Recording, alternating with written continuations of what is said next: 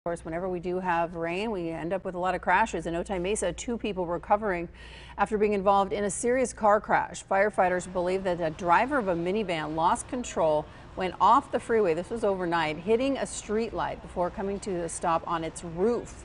Rescue crews say that the man suffered major injuries. He was rushed to UCSD. Firefighters had to use the jaws of life to get a female passenger out. She was also taken to the hospital with life-threatening injuries. That crash is now under investigation. It's unclear if rain did in fact contribute to it.